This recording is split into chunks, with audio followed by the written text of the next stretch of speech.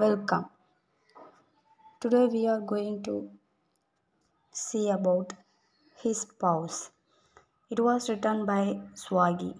He was an Sri Lankan writer. His original name is U Teen Han. He was born on April 12, 1907.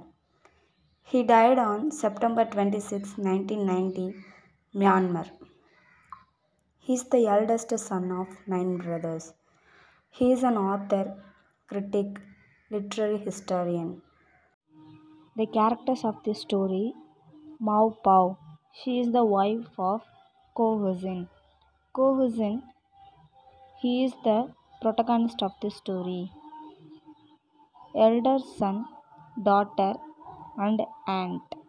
Now let's see the summary of the story. Mao Pao is the wife of Ko Huzin. Ko Huzin is the protagonist of the story.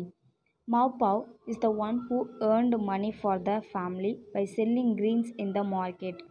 She walked a mile to sell the greens. Every day she returned home, she thinks about her family. She crossed the bamboo bridge to reach her house. Sometimes she returned home earlier, sometimes later. Kohuzin is called as Elephant. He is not tall as his wife. He is the one who take care of the family and cook for their family. He enjoyed his leisurely life. Everyone or talks about he lives with his wife's money. He thinks that he wants to start a bamboo business, so he borrow money from his cousin. Later, he lost his business. He got a blood on his leg. It wound takes 15 days to cure. Ko Hussein planned to change himself as Buddhist monk. Ko Hussein planned to change himself as Buddhist monk and get out of the family without thinking of their children. After that, he came to house. He taught some rituals to his wife. Mao Pao serves him food.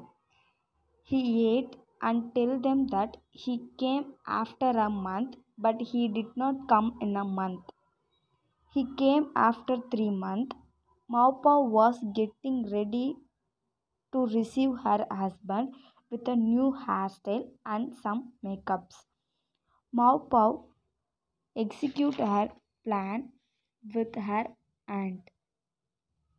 She asked her aunt about the court.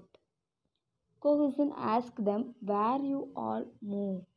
Mao Pao tells that they were moved to the village and getting married and live a happy life with the man. Kohuzin tells on the Kohuzin tells on that village there are many drunkards or live. It is not safe to live on the village. And tell her he does not go to anywhere. He live with the family. At that end, they all are live a happy life.